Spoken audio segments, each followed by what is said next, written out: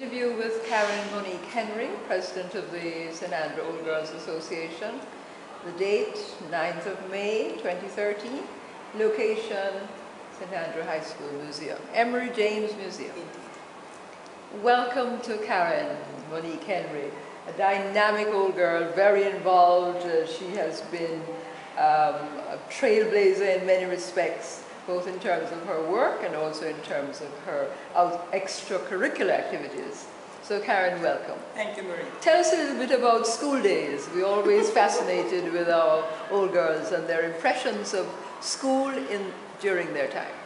Well, first off, I have to admit it was my mother's choice for me to come to St. Andrew. I'd never heard of St. Andrew High School, and my mother, who's an educator herself, thought this was the place I should be, and so when I passed my common entrance, I was placed here, and it was absolutely wonderful. The class I was placed in as well had a very dynamic, organized, compassionate set of young ladies, and in fact we were spoiled by most of our teachers. We got tons and tons of presents from them and cake each year for our parties and this sort of thing, and we actually got best form twice, in first and third form. We used to put on tea parties, fashion shows, have these jumbo sales every couple of weeks and raise funds for the school. We would collect bottles. We did so many things. We helped to raise money before the AV Center was built. We had helped to raise money for that. We also raised money towards the band. The little 15 seats we used to have, we were among the classes that raised money for that. And so it was nice to be among a bunch of girls who were so innovative and dynamic and things. We had our little dance group as well. One of the members of the dance group is actually a parent here now. And she's still involved in dance. And we had a lot of fun. In the lunchtime, we would sometimes put on music and just dance and call it Studio 54 and this sort of thing. So it was nice. They knew how to have fun without being rambunctious or vulgar in any way. So, yeah. And how about the teachers? Teachers were excellent. Any that stand out in your mind? I remember fondly Sheila Anderson, for example. Sheila was our music teacher, and she was, I think, was second form that she was our form teacher. And we used to tease her a lot, but she took it in good stride.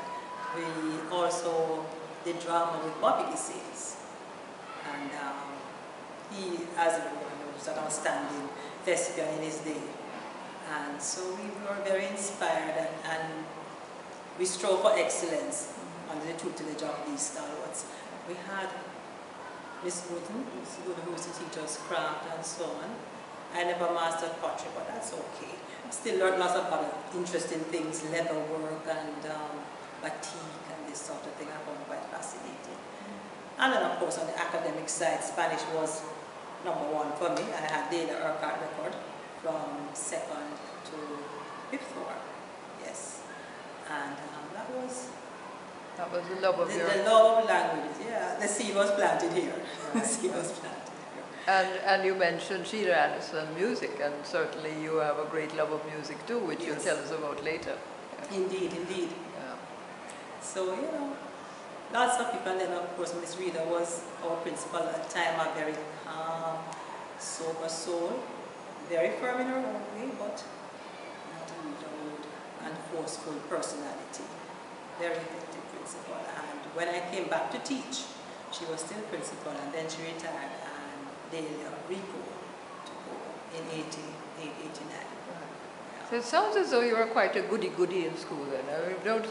I don't hear you mentioning any little tricks you might have gotten. It's funny you should ask. Somebody asked me last week at the gym if I was mischievous at school because they're convinced I'm a little mischief maker. I said, no, I was too afraid of my parents to get in trouble at school. It's as simple as that. Right. So I don't want anybody to be called in my house to tell my parents that I was getting in trouble in their class. So family were strict disciplinarians. So I think your parents was a teacher and my father was a policeman. Okay. Right. So that said it. Yes. And my mother was a strict authority too. She still is. Still is a very, very strict person. We try to get her to relax sometimes, but It's very much part of her makeup. So your upbringing was quite disciplined. Yes. And you applied that to your schoolwork, presumably. Absolutely, absolutely. And then Mrs. St. Andrew gives you structure, because the first day you arrive, you're given your homework notebook, and you know that you have to go home and do your assignments. You have your timetable, you take the appropriate books, and it's a very structured environment. A very welcoming environment, yes, but a lot of structure, and they're giving guidance right through. So we really had no major problems. My mother was sorry for us at times, because she said, oh my God, you have so much homework. And my sister also came here. She's 4 years my junior. So my mother was a person who seen us with this structure. And we didn't have any problems. Filling, completing assignments and studying for tests and things. It's a good place. Yes. So in terms of extracurricular now, apart from the language club or whatever, if there was one then, I know in my day they used to have a language table, like the Spanish table where you used to sit and have oral Spanish. No, we didn't have that. No, we didn't have that. We had the Spanish club and ISCF. Right. And then in sixth form was part of the sport for speech challenge. Okay. And surprisingly enough, I was never on the choir. Not sure why that was, but I was never on the choir. So I did, however, play for prayers. From about third or fourth form, I started playing for prayers. That's good. Yeah. And Hope Davis is one of the persons who motivated me to do that, because she used to hear me playing in the music room, which is now Idler's Rest. She used to hear me playing when you're in the morning, says, you ought to play for prayers. And she drafted me, put me on the roster. Right. And so on. Yes. And it was about that same time that I started playing at my own church when I was in third form. Right. Yeah. Which I still do to this day. Yes. And house. Tell us about your house now. Purple color. Purple. I'm a Garcherite. Garcherite. Yes. Purple color. And you got involved in house activities?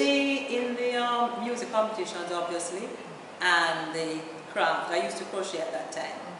Can't do it anymore. But I used to enter my crochet pieces in the craft competition, yes. Yeah, so let's move on to the next segment.